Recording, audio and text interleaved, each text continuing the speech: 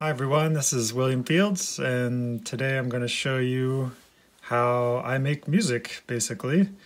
I do not do live coding. I have a sort of live performance system or instrument that I use. And today I'm going to give you an overview of how that works, and then at the end I'll do a little demonstration. A little improvisation. So, first of all, it's all controlled by Lemur running on the iPad, as you can see here. So Lemur lets you kind of create your own user interface with different controls and tabs and buttons and sliders and so forth. And this is an interface that I've been working on for years now and kind of refining over time. And so I have multiple tabs here, which I'll walk you through one at a time.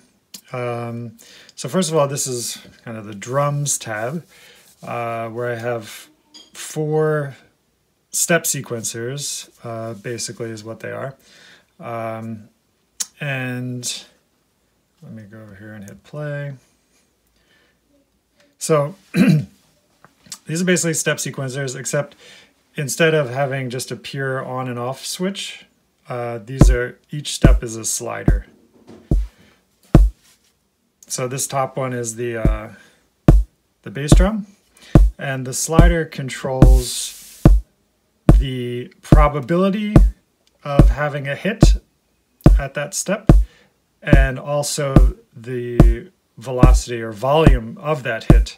So if I put these down to like halfway, so this first one is always going to hit, and then the others will only hit half of the time, 50% of the time, and they'll be about 50% quieter. So that allows you to kind of quickly draw in probabilistic patterns that change every time. It's not going to be the same every time, but it'll be pretty similar. And I could have had a separate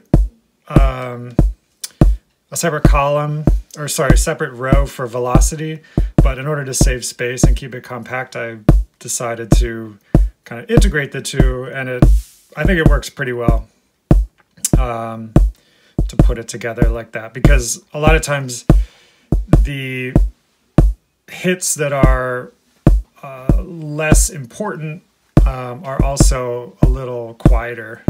So it works out nicely. So there's a couple other things here to show you. So this top one, the blue one, is the bass drum, as I said. You see it says 4x and 16 step. So I can control, I'll just turn these off. So right now it's 16 steps, but I can change the number of steps so to anything, 1 through 16. So now it's, it's just stepping 3 steps, 4 steps. So you can have, loops of different lengths. So that's an 11 step. And then in addition, there's a multiplier of the pulse here. So it's currently at 4x, but I could put it, that's kind of the default, but I can change it to, anything.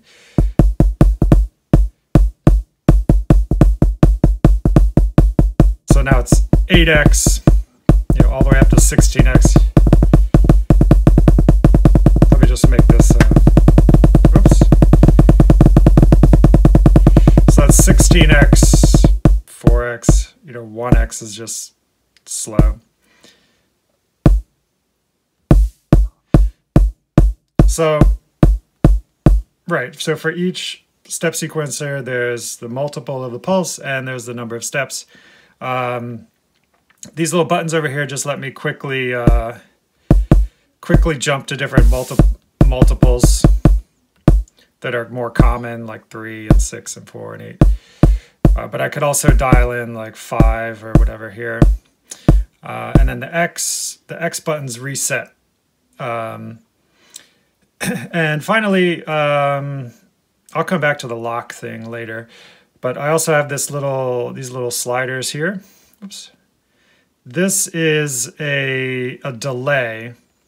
Oh, and these little triangle buttons are like the reset. They reset the multiplier. You'll see that all throughout the system. I have these little reset buttons to quickly get back to normal. But yeah, this is a little delay thing, which allows you to kind of dial in a groove. So I'll show you, in order to show you that, I'll draw in more of a beat here. So again, the top one is the bass drum. This is hi-hats. Okay, the other nice thing is I can just quickly like swipe to put in values.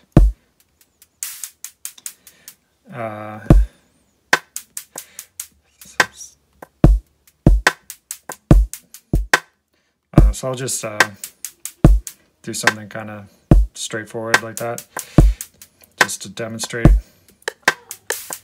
So if I have these delays all the way down, that means everything is aligned. Actually, let me do it with just a bass drum and a snare.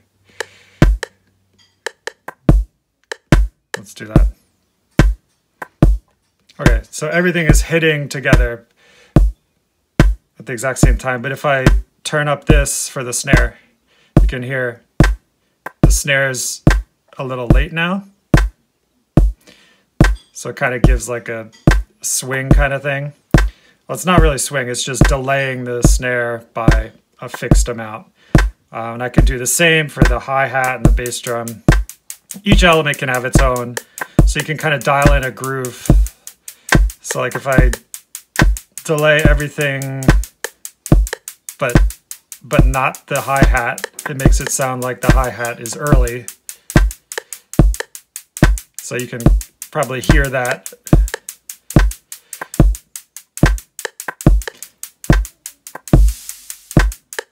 Right, but now if I change it all back to straight, no delay again, now it's, now it's just a straight rhythm. But you can find some pretty nice grooves this way just by adjusting these things. Okay, so I'll reset this. Okay, so to just explain the lock thing, it actually does a couple things, but let's look at this. So make a little hi-hat line here. But right now, it's, like I explained before, it's not playing these as frequently because the probability is lowered. But if I hit lock, it will ignore the probability part, and it will always play the note, but it'll play it at a lower volume. Because sometimes I want to have like a pattern like this, like where it's surging in volume like that. And in that case, I would hit lock. One thing that's kind of nice is to make a pattern like this and then make it one step shorter than everything else. So 15 step, and then make this like a regular beat. Because then it kind of shifts against everything else. So you add all this up together, and it's really powerful because you can quickly do polyrhythmic stuff, like make patterns of different lengths, and I could just speed it up a little bit, or set like triplets.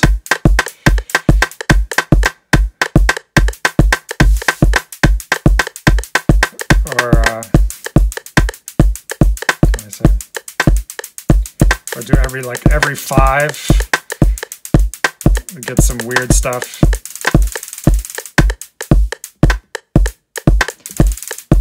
Okay, so in the interest of time, I'll wrap. That's the kind of drums tabs. That's really like the heart of the whole thing. I have a bass tab, which is very similar setup here. But in addition to the notes, it works the same way with the probabilities and the multipliers and all that stuff. I I can draw in the notes. So this is the note for this hit, and this is the note for this hit. It's just a couple of octaves, I guess 4 octaves or something like that, 3 maybe. But it's enough for what I need for the bass. I also have a kind of an LFO thing here, which maybe I'll come back to if I have time. So yeah, you can draw in the bass in a similar way. So yeah.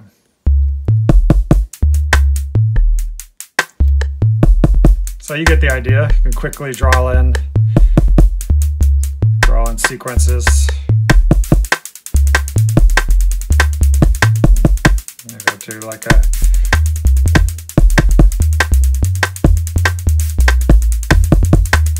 or if you want to change it to more of like a rising pattern. And the actual notes that I draw in there don't matter too much because I have a kind of snap to scale thing going. I think it's turned off right now, but I can select over here. I can select a scale like, I don't know, D minor or something, but you see I have a bunch of different options. It's a D minor. And now whatever I draw in here, it'll always be in D minor. So I don't have to be careful about what I do there. I can just quickly put stuff in.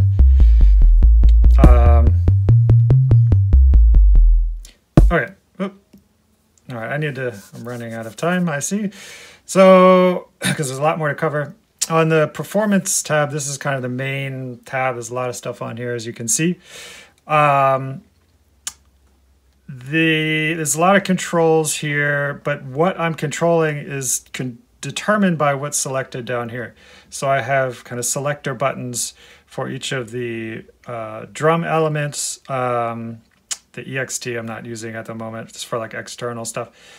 The responder, which I'll explain later, keys, and the bass. So depending on what I have selected here, it will control those elements. So for example, I'll just draw in another rhythm or something, whatever, doesn't matter what it is. Okay, now over here, if I just want to control the bass drum, then I select the bass drum, the BD. Well, let's control the bass drum and the snare only. So I can control the decay. So that's the decay slider. It will only control the decay of the selected elements there. So if I can bring it down real small, for example, or attack. Was the attack decay? All the other stuff is left untouched. Actually, I'll draw a bass in there too. So since I'm only selecting bass and snare, those are the things that are being controlled. But I could select everything. And now I'm controlling the attack and the decay of everything at the same time. And these buttons reset it. So you see I can bring that down for everything at once or open it all up. And then just reset it. And this over here just clears everything. So if I need to quickly clear everything. And I also have a bunch of other controls. Multiplier, this is kind of a global thing that controls the multiplier for everything at once.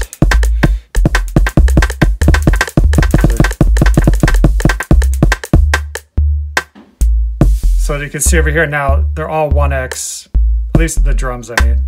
They're all 1x. If I increase it to like 8, now everything's 8x. So it's just kind of a global multiplier control.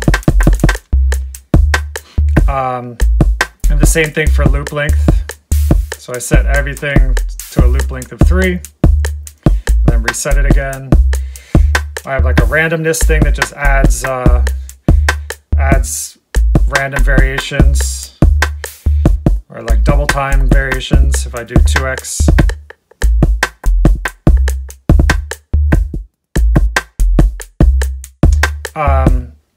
these buttons do little fills at whatever multiplier it is. So if I hit 4, it increases the density. Increases the density up to, the density just kind of like adds extra notes at whatever multiplier it's playing at. So if I hold the button, it quickly changes the multiplier to another value and adds a bunch of kind of fill, which is cool, with especially with like triplets and stuff.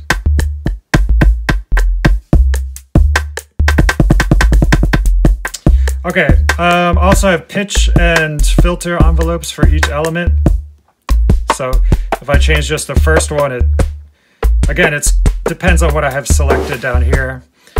But here I'm pitching down all the drums together, or all up together. So this is the start of the pitch envelope, and this is the end of the pitch envelope. And this is how fast it goes from start to end.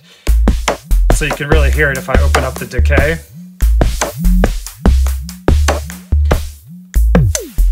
Like this. But, you know, again, can be individual. So if I can leave everything else alone and just change the snare. And same with the filter, start filter, end filter, and how fast it gets there, how fast the envelope is. So you can hear the filter going from like a low pass to a high pass, or vice versa.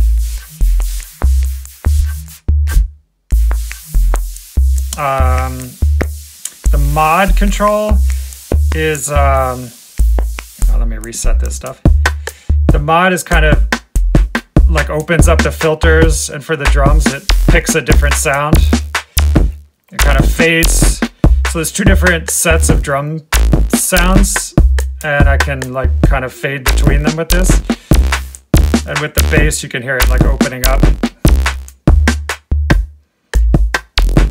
So yeah, if you control that, combine that with the filter and the pitch, you can get a lot of variety in the sounds. Like if I do like pretty quickly.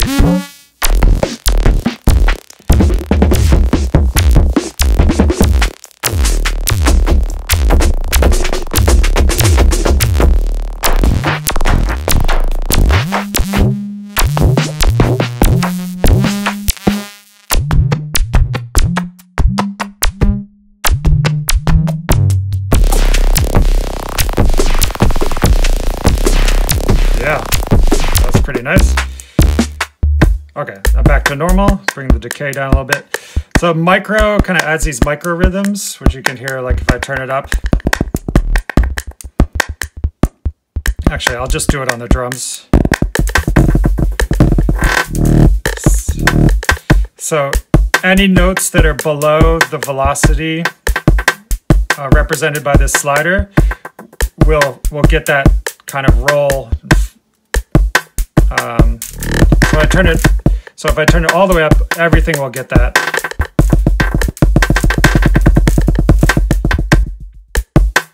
Okay. Octave is pretty self-explanatory. Doesn't affect the drums, just affects the melodic elements.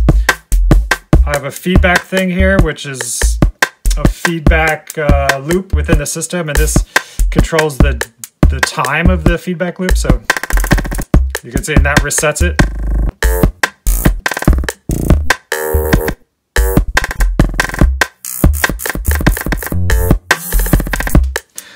Okay, so then I have this record button, which lets me record basically my motions and then loop them back. So if I hit record here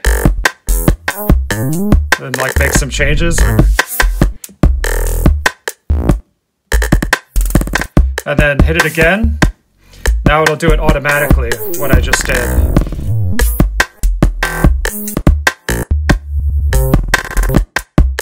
And then if I wanted to stop doing that, then I can just touch it, and now it'll stop doing the looping what I did.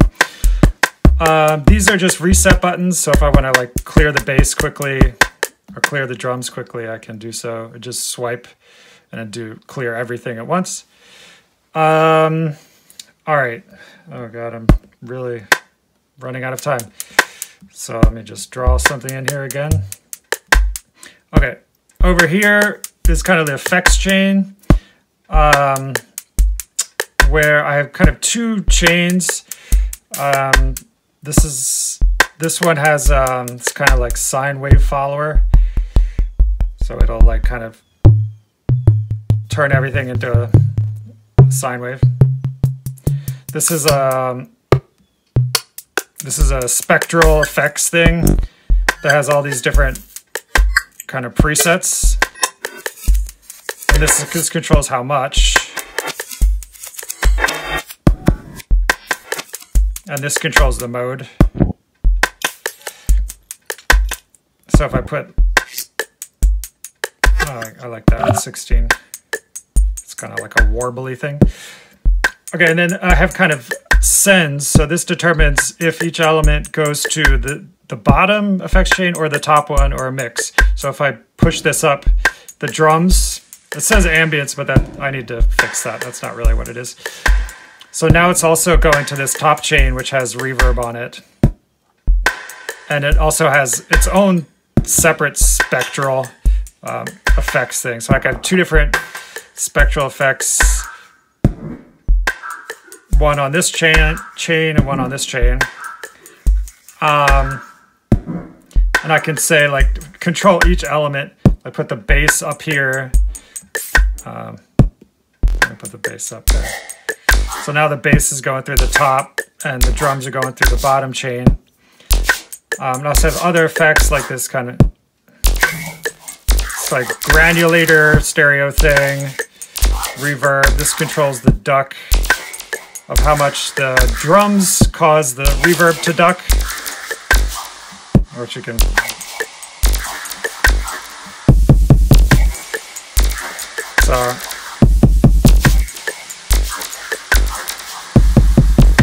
So these are kind of the effect sends, which chain it goes through, and then I have the top chain and the bottom chain. You can also take the top chain and route it through the entire thing through the top chain if you want to like have everything processed through all the effects together. All right, over here I have kind of ran out of room, so I put this is kind of like the swing part. Jitter kind of makes it just randomly distributes. It just adds like random delay to everything. It makes it all crazy. So you get the idea there. Let me just do a simple thing. And then I have swing here, so you can hear it. So you can hear it swing. And I have different granularities for the swing, which does different stuff. And one thing I added, the straight button just like resets everything. So boom, it'll just make everything a straight rhythm, even the groove stuff that I showed you earlier. And then I have this new thing, rubato mode, which if you listen to the, listen to the hi-hats, you can probably hear it, but, and that causes it to like speed up and slow down.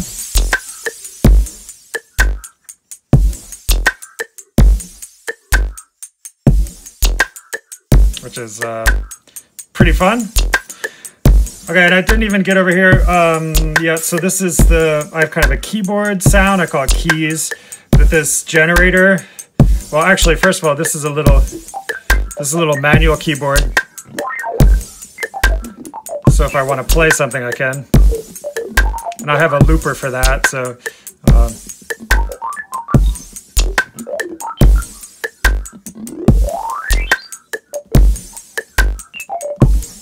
So now it'll play back what I just did. Okay, but let's clear that. And I also have this generative thing down here, which just kind of, let me turn up the keys. So this, there are two elements. One controls the note selection and one controls like the rhythm or the timing of the notes. And I can also have length and multipliers for that. So this is how many notes, and this is the multiplier, just like with the drums.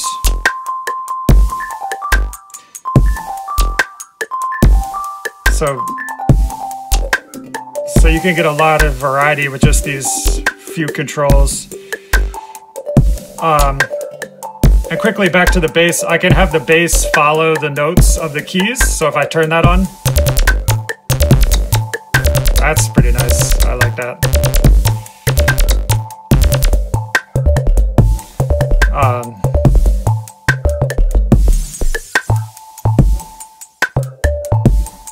So I think you get the idea there. I'll just clear that. Oh, why is that? I need to fix that. Okay, and then this is a responder, which is kind of like another synth that's triggered by other elements. So I can set it to be triggered by any of the keys or any of the drum elements, or by its own internal sequencer. So I set like bass drum, and then this is the note source, either generative or I can get the notes from whatever the keys are playing. I'll just put generative.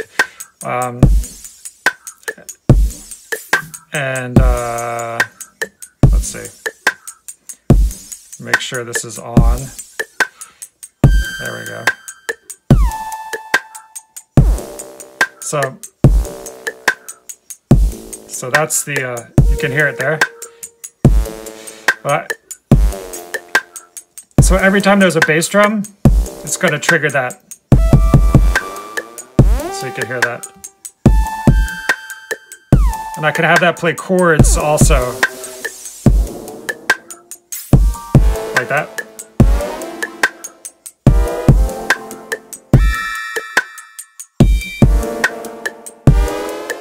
Okay, so I'll just turn that off. And finally, I have a mixer page here where I can control the volume of each element individually. And mute stuff or reset it. Yeah. And the play, this controls tempo.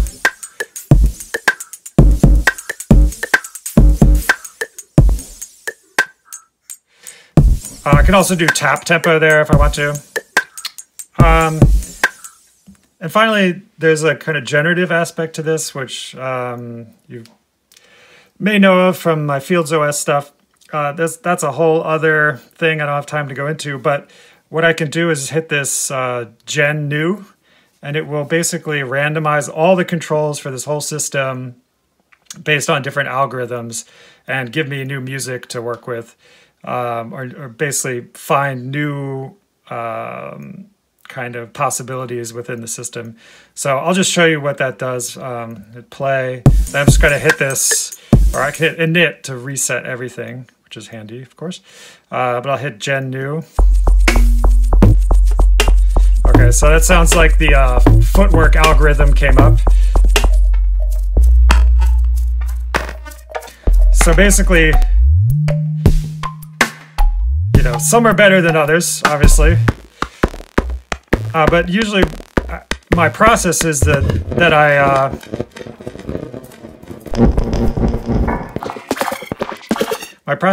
I kind of keep hitting that button and save really like good ones that have a lot of potential. And then I'll come back and I can load them later and perform with it. So maybe what I'll do right now is just I'll use this to find something and do a quick little performance with it. Let's see.